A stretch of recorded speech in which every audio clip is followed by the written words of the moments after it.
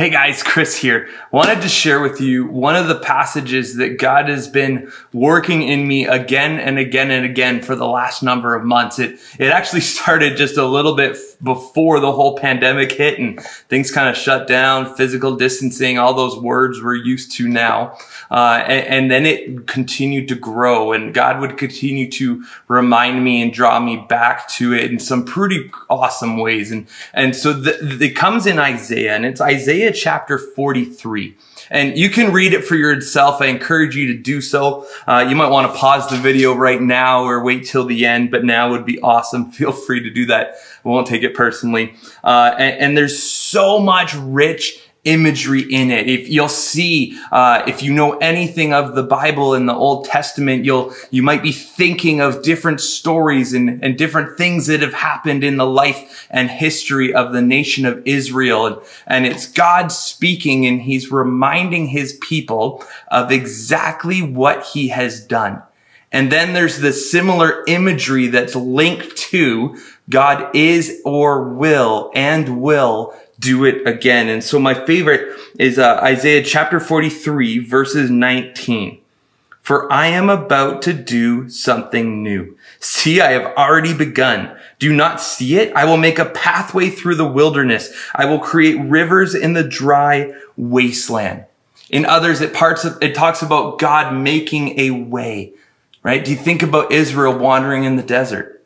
God's reminding them, hey, I already have drawn you through a wilderness. I have already provided you with streams of water when everything was dry and parched.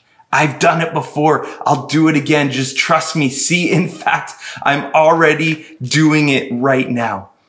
Isaiah 43 is just chock full of these incredible blessings that are reminders of what God has done. And so as I look at that, it's amazing the history I have is following Jesus. That's my history too. And what is there in my very own life that God has done? Where has God shown up? Where was there a wasteland that he led me through? Where was there something that seemed impassable, like a sea that God parted for me to walk through, that he made a way where I couldn't see it being possible?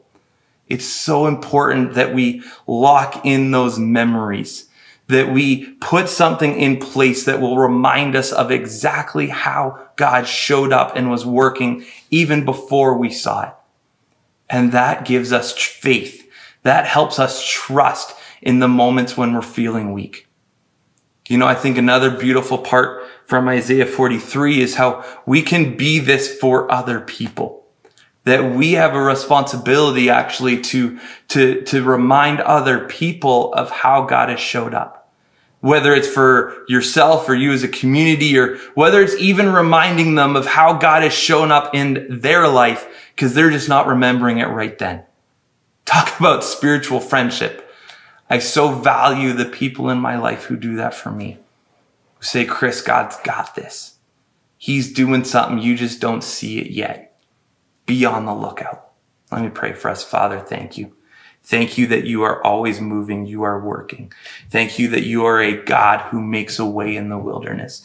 Thank you that you are a God who has a plan for and prepares cool, clean, clear, refreshing water for us to drink when we don't know where we're going to get that life-giving source from. You are our source. You've done it before. You will do it again. We will trust you. In Jesus' name, amen.